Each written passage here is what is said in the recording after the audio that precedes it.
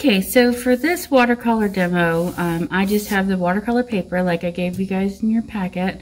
I have a cup of water with my paintbrush, and I have a white crayon and my watercolor paints. Okay, and I'm going to show you this really cool just step-by-step painting with me. You can always pause this video to catch up and then restart it.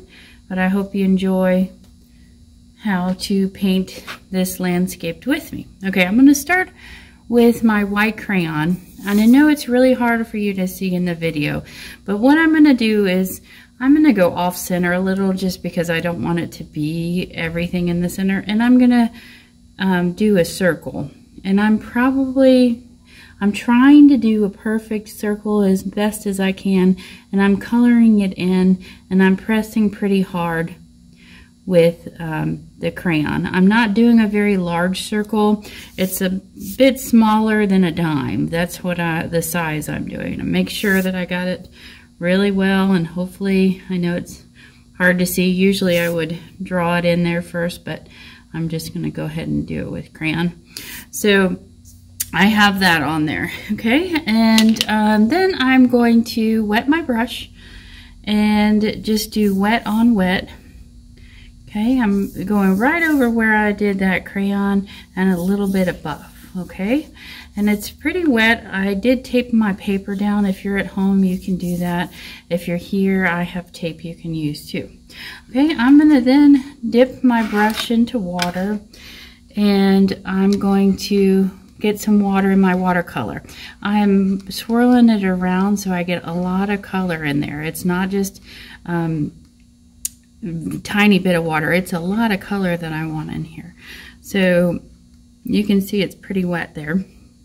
And then I'm going to go into this. It's wet on wet, so I'm going into this right over the crayon. I'm also going to wet my brush and go into some orange too. And if you haven't guessed already, we're going to do kind of like a sunset kind of thing. So a little bit of orange here and there. I'm letting the paper do its thing because it's wet on wet. I'm going to add a little more water to the top here.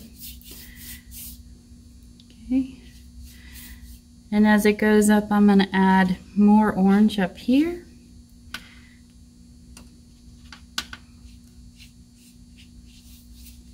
And I'm also going to put some red in there because I want to add some red. And again, it's wet on wet, so the paper's starting to blend all that in. I'm going to put a little bit of red here and there where I want it. And this is just up to you how you want to do your sky. I'm going to do a little bit more orange down here. Okay. I'm going to bring some yellow back down here.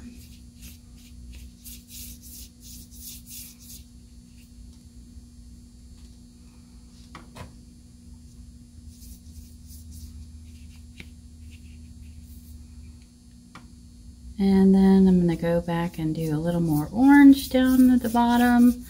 I haven't really done the wet on wet at the bottom. I'm just using the wet watercolor because I want the bottom to be a little bit more controlled. The top is like swirling and going into each other very nicely, but I want the bottom to be a little more controlled. And I am putting some red, some orange back down on the bottom.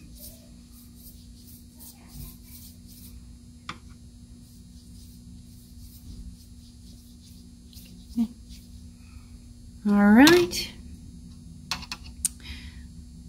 Okay, then I'm going to wet my brush again, and I'm going to go into a darker color. And you can mix watercolors. I'm going into purple, and I'm going to put it out here on the lid. So I'm going to purple and get some on the lid here. I'm going to go into it with black and put it in here because I want a really dark purple color.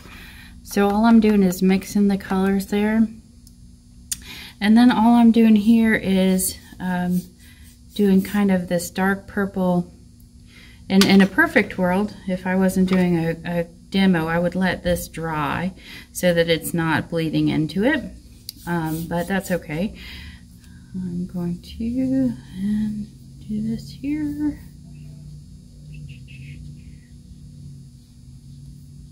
And when you're doing mountains, there's a whole bunch of different shapes of mountains. It's just not all peaks and valleys, so there's a bunch of different shapes.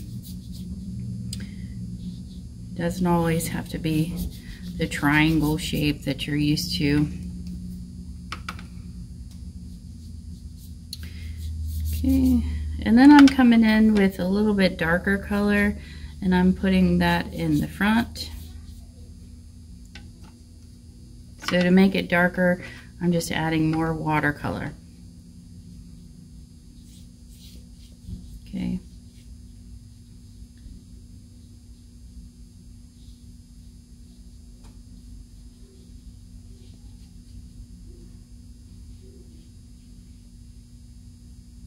And I'm just trying to let this dry just a little bit so that it stops bleeding into the sky.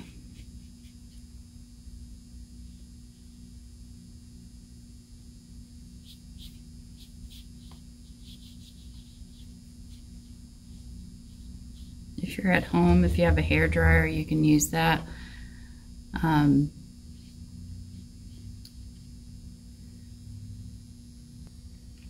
Okay, so I used a hair dryer just for a minute and dried mine a little bit, but you guys just can wait a few minutes and then it'll dry.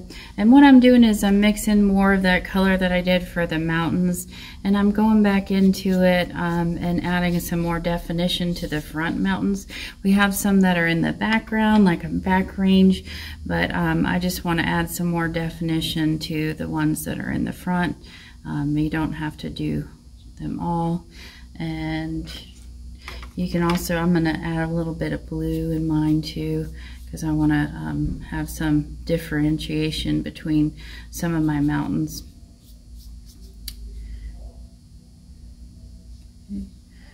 And what that's going to do is going to kind of look like we have some fogginess going on in the mountains behind there. We have some lighter, we have some darker, and that's going to help the mountains pop out just a little bit. Okay.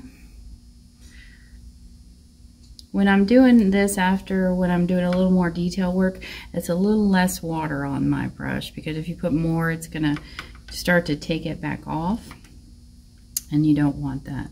You want a little more color, a little less water on your brush to create this nice effects on your painting. All right, I'm also gonna, in a perfect world, if I had more time, I would continue working on that, but I'm rinsing out my brush a little bit, and I'm going into the red color and a little bit of brown, and I'm just gonna do a couple little clouds in the sky here.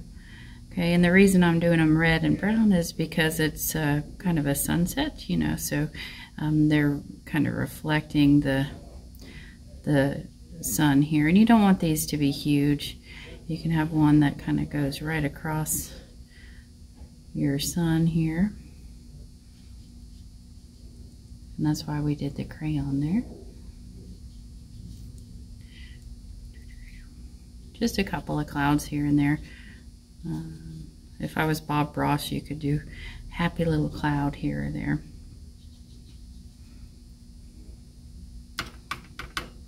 Okay, I might put one up here, a little larger on the top. Happy little clouds, happy little clouds.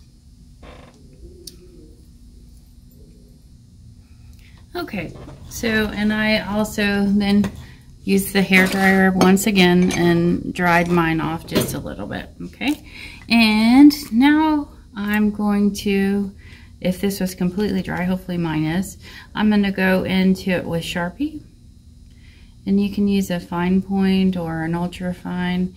And I'm just going to add a couple of birds in my landscape here, okay?